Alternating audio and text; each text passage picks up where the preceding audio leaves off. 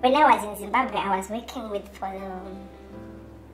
for Barclays Bank, and I was a member of the CTU, and I was also a member of the National Constitutional Assembly. And in my hometown where I was staying in Marondera, it was during that time it was a highly predominant ZANU-PF area. Although I was never been in the MDC mainland, I became a target of the ZANU-PF system in Marondera due to my work as a ZCTU member and as an NCA member.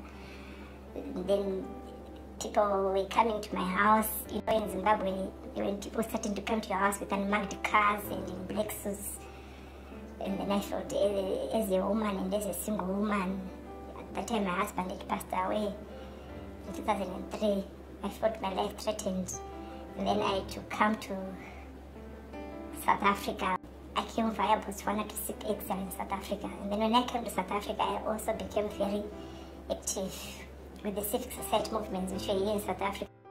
During the Operation Mrambachina, my house was then vandalized because I was not very vocal. Apparently here I was using my real name, so people knew who I am and where I was staying.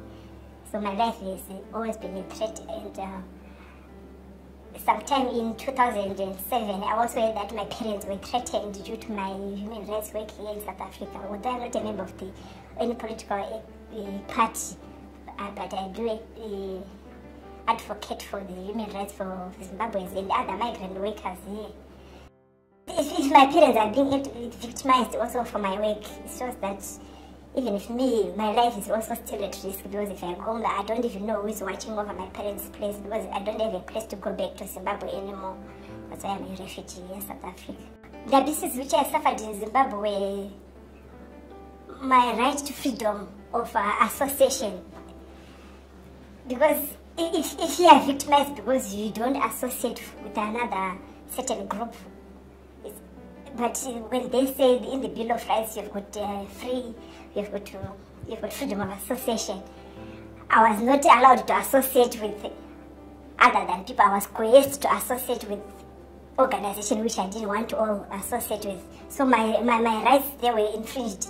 So I was abused. It was an abuse because I was forced to go to a meeting which I was not supposed to be going, because you have to go to a meeting on a voluntary basis, or if you like it. So the rights for me as a citizen of Zimbabwe, I'm not a South African citizen, I'm not a resident of South Africa. So I'm in limbo. So I'm not yet free. That's all I can say. I'm not yet free. My name is Tapiwa. I'm a victim of political abuse and a refugee in South Africa.